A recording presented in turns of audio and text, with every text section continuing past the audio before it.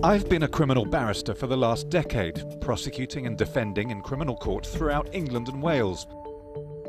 I've been driven to write about my experiences because day in, day out, I see the criminal justice system failing those it's meant to protect. The innocent are wronged, and the guilty are allowed to walk free. I want to show you how the system is broken, who broke it, and why we should start caring. I am the Secret Barrister.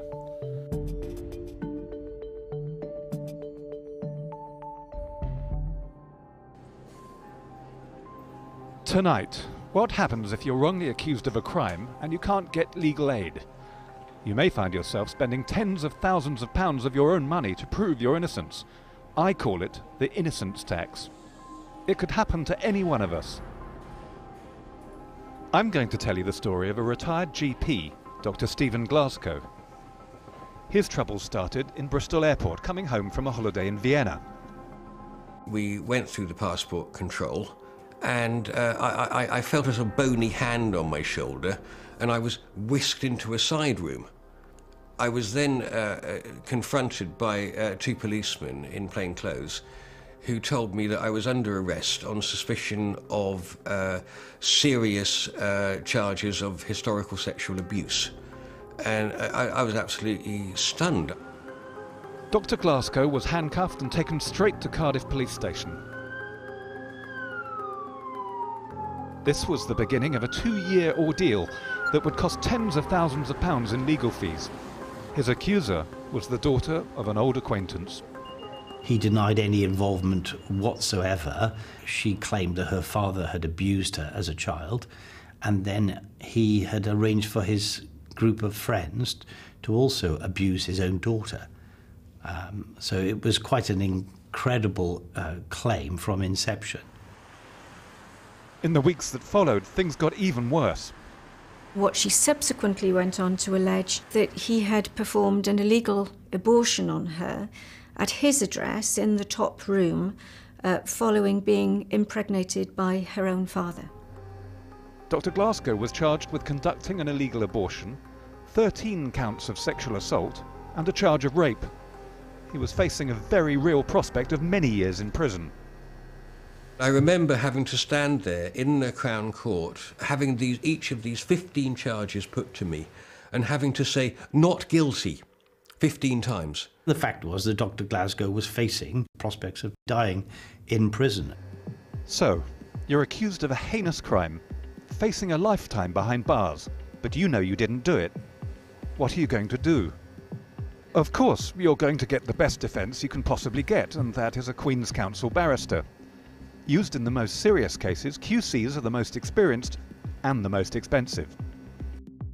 Bottom line, I think I'd have spent every penny I had. I'd have remortgaged the house. I'd have done anything to get the best defence I possibly could. If these accusations had been made against Dr. Glasgow before 2014, legal aid would have been made available to him, and if he was acquitted, he would have been fully reimbursed. But today, any married couple with a joint disposable income of more than £37,500 will not qualify for any legal aid. They may not recoup all the money they spend to prove their innocence, even if they are acquitted. The people I feel sorry for are the people who are in the gap where they don't quite qualify for legal aid, but they haven't got a great deal of liquid funds available. The doctor used his life savings to pay for the best legal team he could afford. What they found was that the police's investigation was less than professional. Immediately there were some red flags for me. I was looking at the way that it was being investigated. The defence's primary concern was the investigating officer's impartiality. After looking at correspondence between him and the complainant, they felt he had crossed a line. The officer had developed a friendship, really. And when the complainant becomes your friend, it would be very difficult then to be impartial. Luckily for Dr. Glasgow, he had the money to hire medical experts to help in his case. They would look at the complainant's story of her illegal abortion. certain of the allegations, you simply thought, well, this can't be true. They should have been investigated by the police. This makes no sense. The alleged abortion that he carried out on her, which I think was described by one of the experts that we obtained as from the television, called the midwife or Vera Drake. Astonishingly, the defence discovered that this wasn't the first time the complainant had made serious allegations. We also discovered that she'd made a complaint of rape when she was 17, which she then admitted was a false accusation. Our group were not as it were, her first victims. That was deeply shocking to us. And of course, the fact that it came out so late, I mean, we'd all been on bail for nearly 2 years by the time this emerged. The CPS and the police pressed on, regardless of the new evidence. His trial was set for January 2018. Thousands of pounds of public funds ploughed into a hopeless case. Just 3 weeks to trial, his solicitor had had enough.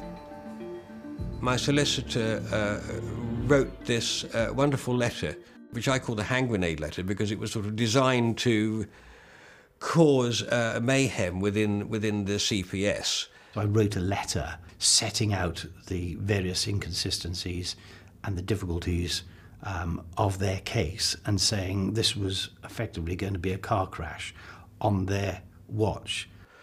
I got a phone call from my solicitor saying they've dropped it.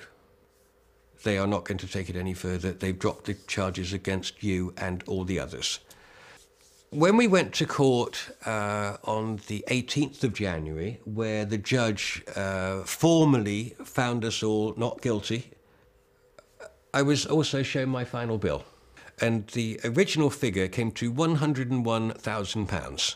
Originally, the Legal Aid Board granted me £7,000 back. So my bill would have been £94,000. His lawyers managed to claw back a bit more money out of the Ministry of Justice based on his acquittal. But Dr. Glasgow was still left with over £61,000 to pay out of his pocket.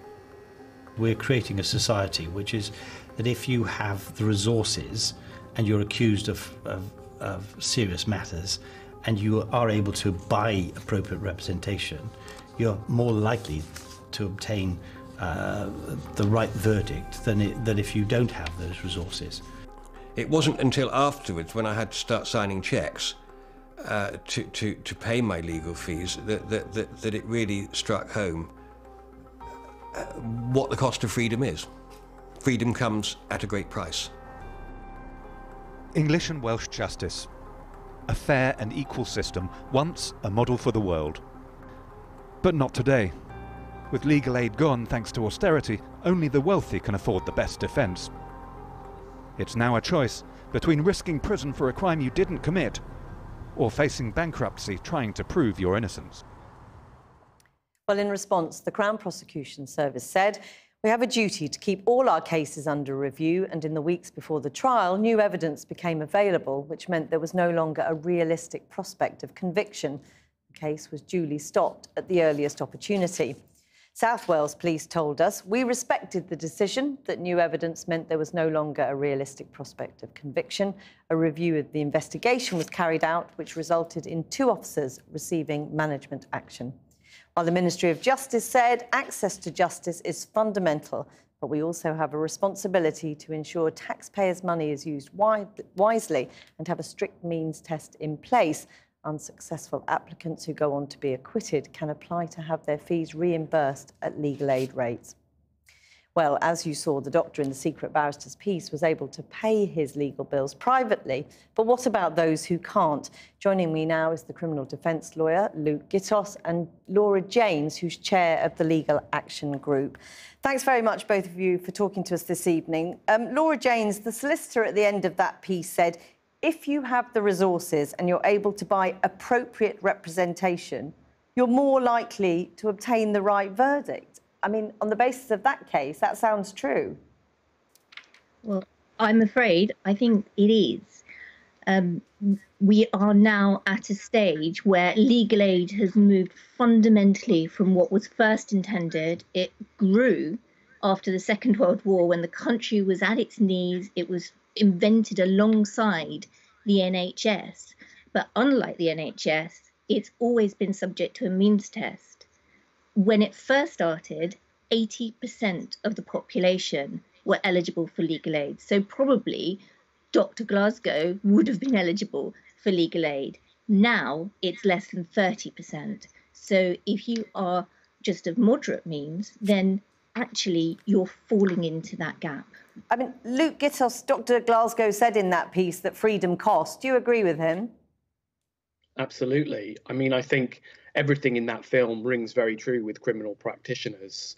But I think this is about more than money. I think the important point raised by the Secret Barrister's films is that what we've experienced is a denigration of the criminal trial process as an institution in this country. We no longer recognise it as the forum in which the rights of the individual are placed up against the rights of the state, who has, as at its behest, the resources way beyond those of the individual.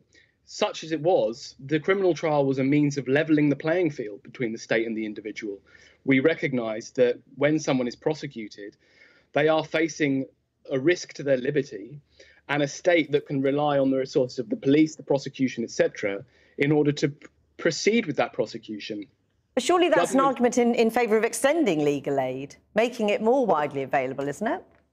It is, but my point is about how these cuts have been justified. And the reason these cuts are justified is because government after government, both Labour and Tory, have undermined the rights of the defendant in the courtroom. They've attempted to make the criminal justice process more streamlined. You know, it was Jack Straw who in the early 2000s said that a defendant's rights lobby is holding up the criminal justice process, you know, holding up the process of getting to a conviction. I think the background for these cuts, the reason why they can be socially justified, is because we've lost the idea of the criminal justice process as an important one, as something which is akin to the National Health Service, something which is central to the relationship between the citizen and the state. So I think that's the deeper political problem that's posed by these reports. And I think the real risk here is that we get so fixated on funding, we get so fixated on the money, that we fail to see that really the whole trial process has become denigrated. The criminal defendants,